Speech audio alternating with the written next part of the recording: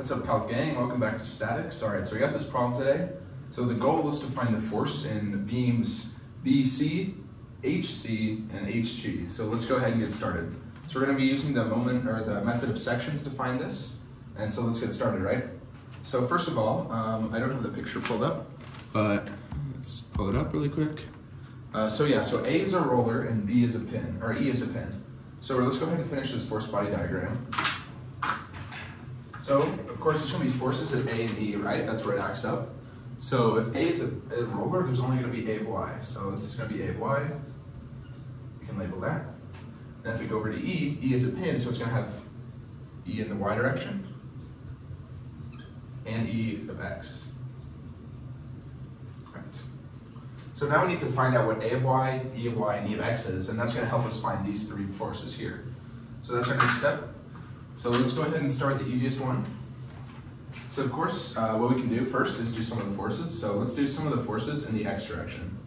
So if we add up all the forces in the X direction, we know it has to be equal to 0, because we're equilibrium. And the only thing acting in the X direction is E of X. So that just tells us that E of X is equal to 0. I'm going to write that up here. E of X is equal to 0. So next, let's try to find A of Y and E of Y. So there's two unknowns in the Y direction, so we can't just do some of the forces in the Y. So instead, we're going to have to take a moment. So let's take the sum of the moments at A. It's going to get rid of A of Y, and then we're just going to have one unknown left in the equation. So sum of the moments around A, we know it's equal to 0 because we're at equilibrium. So each one of these is 3 meters. I forgot to write that. So 3 meters, 3 meters, 3 meters, 3 meters. So the first one, 12 kilonewtons, it's pushing down. So around A, it's going to make us rotate clockwise, so it's going to be subtracted. So negative 12. So we're going to take the force, and then we're going to multiply it by its distance, which is 3 meters. Okay, then we're going to go to the next one, 14 kilonewtons. It's pushing down. It's going to make us want to rotate clockwise around A. So negative 14, subtract 14, multiply by its distance, which is 3 plus 3, 6. Then again, 18 is negative, so it's going to be minus 18 times its distance, which is 9. And then finally, E of Y is pushing up, and it's going to make us want to rotate counterclockwise. And if we're going to go counterclockwise, we have to add it, so it's going to be plus E of Y times its distance, which is 12. Right. So now what you're going to do is you're going to add all these numbers up, move them over, divide by 12, do whatever you have to do, and you're going to get that E of Y is equal to 23.5 kilonewtons. So there we go, we found E of Y. So now we can easily find A of Y, so let's do that. So if we take some of the forces in the Y direction, we know it's equal to 0, so let's go ahead and add them up. So we have A of Y minus 12, minus 14, minus 18, minus 18, plus E of Y, right? E of Y is pushing up, so we're going to add 23.5. So then again, we're just going to move A of Y over, and you're going to get that A of Y is equal to 20.5 kilonewtons. All right, so these are two important numbers that are going to help us solve. So now we can go ahead, if you wanted to, and find the force in every one of these. So we can start at one side and we can work our way down. But that's way too much work, right? What we want to do is be efficient. And the easiest way is we're looking for the forces in BC, HC, and HG. So it's this one here, and this one here. So conveniently, we can kind of just make a cut right here. And this is the moment of sections. We're going to take a cut, and then we're going to redraw a force body diagram, and it's going to make it a lot easier to solve this problem. So we're going to take that cut there because it cuts through all three of our forces. That's the goal when you make a cut, is to get through all three of them. So we made a cut here, and we can either do this side or this side. I think we're going to take this side because it's going to be a little easier, just because it's like shorter. It doesn't actually make a difference though, which side you do. It's just a little different kind of work. So we're just making a force body diagram with everything over there. So this is A, then it goes to B, up to there, down to there.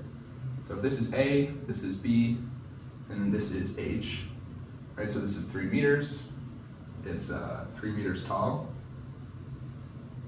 And then now we have our forces. So this is force BC, right? It's an internal force, but now it's becoming an external force. I'm going to use blue to draw these. Right, so we have that one. So this is BC, we're going to assume it's tension, so it's pulling outward.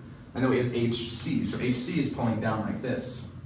So this is force HC, This is force BC. And then of course we have force HG. So force HG is going to come out this way. There we go. So now we have our 3 forces, and that's how we're going to find them. We got to make sure that we include all of our other forces too. So we have this 12 kilonewton. It's kind of dead marker, so 12 kilonewton. And then we have A of Y. Right. So this is our new force body diagram, right? So we can work with this force body diagram now to find these 3 forces. And that's how we do the moment of sections. So let's start with what's the easiest thing we could do here. So if we look at this, we know A of Y, we know this, and we don't know these 3. So we have 3 unknowns. But luckily we can make 3 equations. So our first equation could be sum of the forces in the y direction. And the reason I'm going to choose that is because this force acts in the y direction, but these 2 only act in the x direction. So these are not going to be part of the equation. There's only being 1 unknown. So if we look at just this force body diagram and take sum of the forces in the y equal to 0, what's it going to be? It's going to be A of y minus 12, and then this angle is 45 degrees. Just, pretty easy to tell that it's 3, so that angle is going to be 45. So then force HC is negative force HC, and it acts cosine of 45, right? Because we're just looking in the y direction, so if you take cosine of 45, it's going to be whatever it is in just the y direction. Right, so then let's go ahead and solve. So we're going to move force HC over, and then we're going to divide by the cosine of 45. So it's going to be A of y is 20.5 minus 12 divided by cosine of 45. So you do this, you get force HC is equal to 12.0 kilonewtons. And so we assume that all of these are in tension because they're pulling outward. So if you get a positive number, that means that your force is in tension. But if you get a negative number, that means that your force is in compression. So that's the reason we make sure to choose that all of these are in tension, just to make things easier. So we got a positive number, that means it's in tension. So tension. So there we go. That's one answer. Let's move on to the next one. So unfortunately now we have 2 unknowns left, and we can't do sum of the forces in the x because then there'll be 2 unknowns, so we have to take a moment. So where are we going to take our moment around? Well, let's take it around h, because it's going to get rid of these forces, and it's just going to be this one left. You could do either, but it's going to be a little easier this way. So we're taking the sum of the moments around h. We know it's going to be equal to 0 because we're at equilibrium, so let's go ahead and start. So force BC acts to the right, so it's going to be, right, so force BC is going to make us want to rotate counterclockwise. So we're going to add force BC, and then its length, which is 3 meters, which is how far away it is. Right, so this 12 kilonewton load pushes straight down.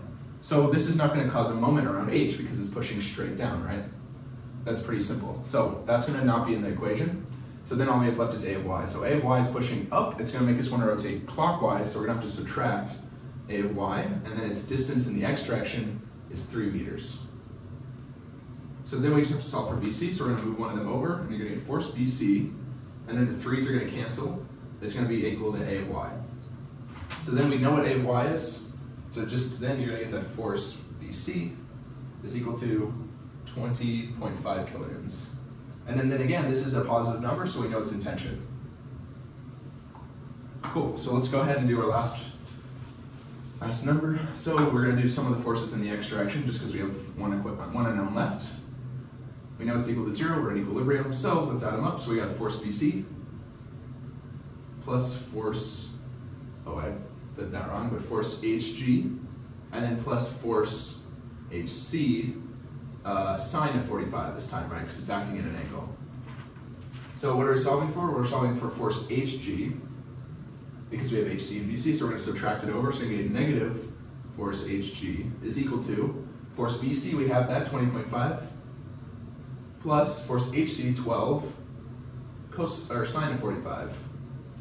So you do the math on this, you're going to get force HG is equal to negative 29 kilonewtons.